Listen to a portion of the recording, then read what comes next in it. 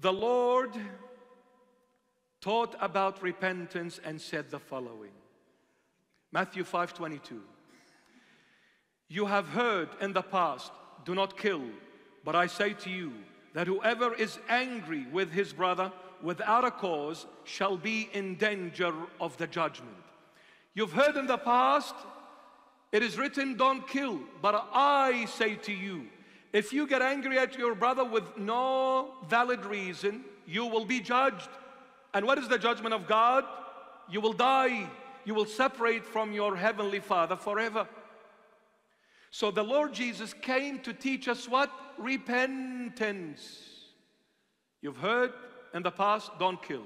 But I say to you, don't get angry at your brother with no cause.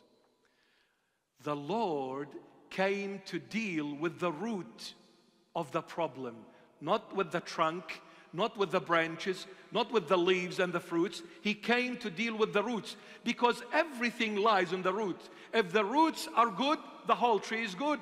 If the roots are bad, no matter what you do to the tree, it will always be bad. You need to fix the roots, because that's where the problem really lies.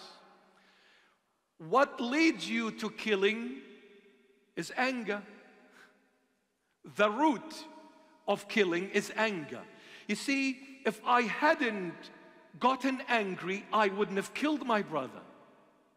I got angry, I blacked out, I saw nothing, I knew nothing, I controlled nothing anymore. I lost the plot. When I became angry, I started bashing, kicking, punching, and I used every weapon that was at hand without knowing what I was doing. When we get angry, we lose it. Avoid being angry, you'll never hurt no one.